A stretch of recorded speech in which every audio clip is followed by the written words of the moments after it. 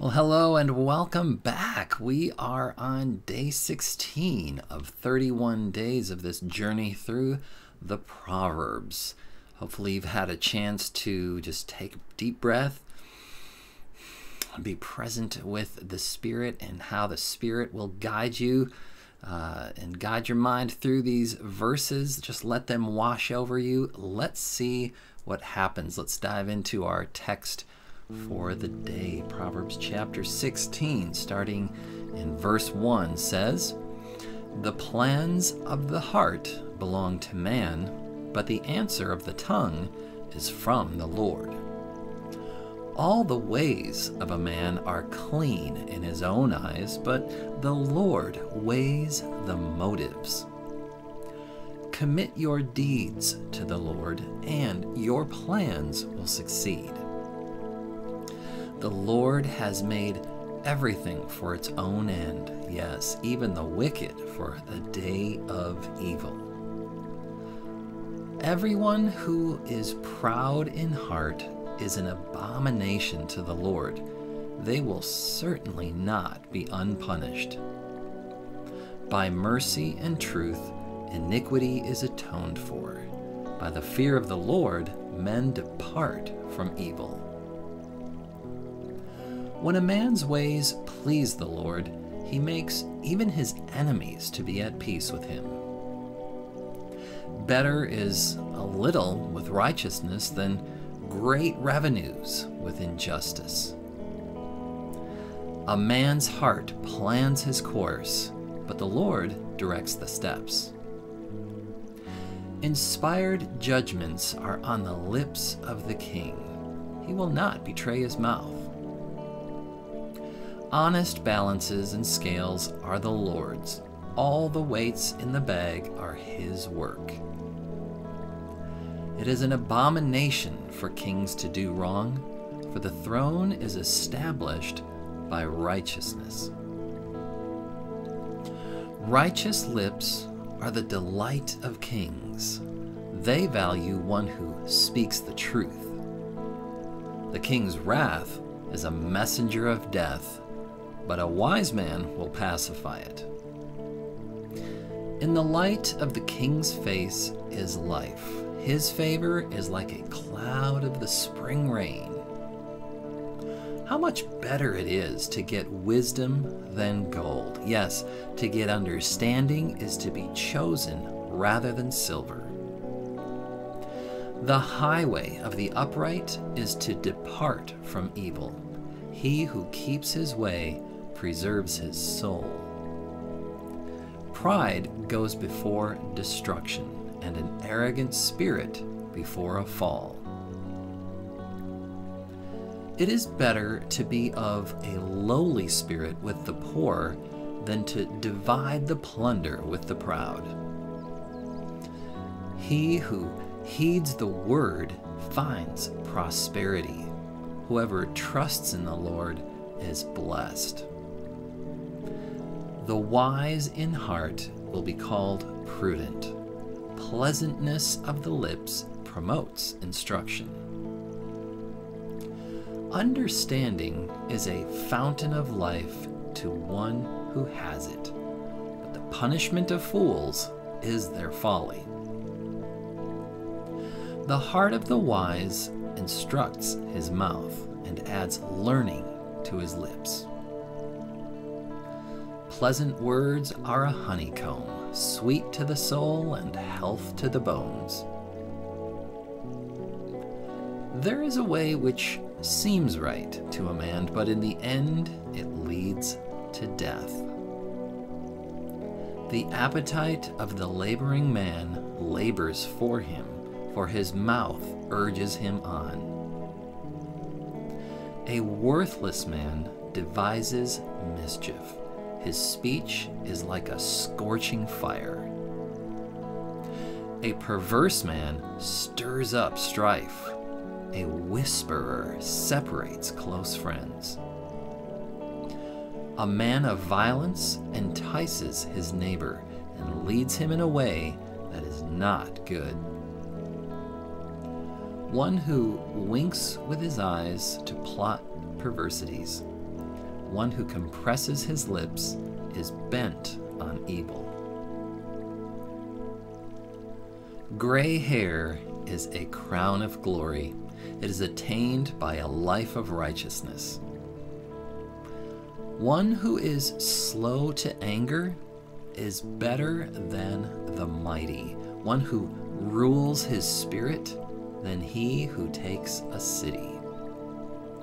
The lot is cast into the lap, but its every decision is from the Lord. Well, considering I've got a bit of a gray beard, I would love to focus on verse 31, which says, "Gray hair is a crown of glory. It is attained by a righteous life." However, I'm not really sure that's exactly what that verse means.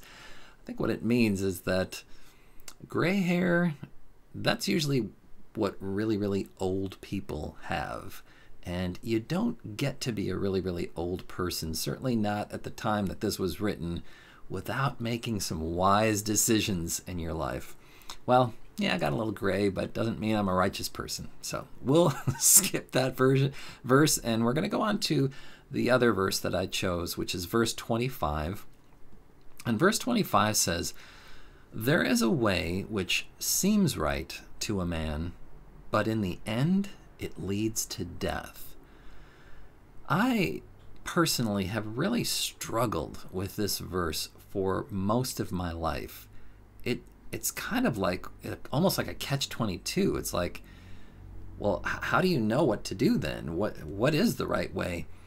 And if you've ever heard this verse, there's a verse in Acts chapter 15 and verse 28 where it says, "It seemed good to the Holy Spirit and to us not to burden you with anything beyond the following requirements." And of course, this was the council that was convening in the book of Acts in the New Testament. They were trying to figure out, what do we do for these new believers? And they prayed about it, and they talked amongst each other, and all they could come up with was, well, it seemed good. It seemed like the right thing to do. I mean, it seemed good to the Holy Spirit.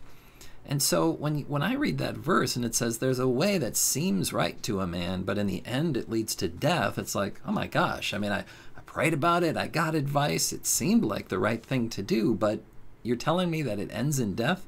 What in the world does this verse mean? And I think what has helped me to get a little bit more insight into this is if you exchange the word seems with the word feels. So if you read it and say, there's a way that feels right to a man, but in the end it leads to death, it has a little bit more of an interesting, aha, I think I get it. Because there's definitely a difference between praying about something, getting advice, and making your best guess versus just doing whatever feels right to you. Just because something feels right doesn't necessarily mean it's the wisest thing to do. In fact, it may end in destruction. And you can think about that in terms of like relationships. Well, it just felt like the right thing to do, taking this person out and doing something unbiblical or whatever. It felt so good. It felt so right at the time, man. But that may end in destruction. Making really large purchases that you don't have the money for. It just felt so right. It felt like the right thing to do at the time. Investments, get-rich schemes. Getting involved in these things might feel like the right thing to do. There may be a very clear, easy, wide, obvious path before you, and you might get a thrill out of it, and it might make you temporarily feel really alive and give you a rush, but there just may be hell to pay for that. And the reason I say that is because in Matthew chapter 7 and verses 13 and 14, Jesus said, "You can enter God's kingdom only through the narrow gate. The highway to hell is broad, and its gate is wide for the many who choose that way. But the gateway to life is very narrow, and the road is difficult, and only a few will ever find it." interesting now when you go back and you read that verse again, verse 25, where it says, "There is a way which seems right to a man, but in the end it leads to death." Makes a little bit more sense now. And so my affirmation for this verse is, I consider my options wisely and thoroughly. I consider my options wisely and thoroughly. Well, that's my takeaway. Now what I want to do is focus on a takeaway that is brought to us from Tim from Mesa, Arizona. Tim is focusing on verse 24 from this chapter. He says, "Gracious words are a honeycomb, sweet to the soul and healing to the bones." That's verse 24, and what he has to say about it is, I think this is a really good scripture to remember in these divided and dark times. Our country needs to heal and unify, and of course he's talking about the United States, which is going through a bunch of tumult right now. So as we continue to navigate so many complex issues, we need to show maximum grace towards one another in both our hearts and speech.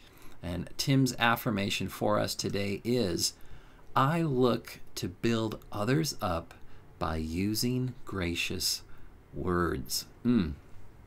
What a great affirmation. I look to build others up by using gracious words. Love that. Tim, thanks so much for sharing your takeaway and your affirmation with the community. So grateful for that. And if you, the viewer, if you would love to share something with us, we would love to hear what you have to say. Please consider leaving a comment in our comment section, whether it's just an affirmation that you came up with or a takeaway that you got from today's reading. Would love to hear it.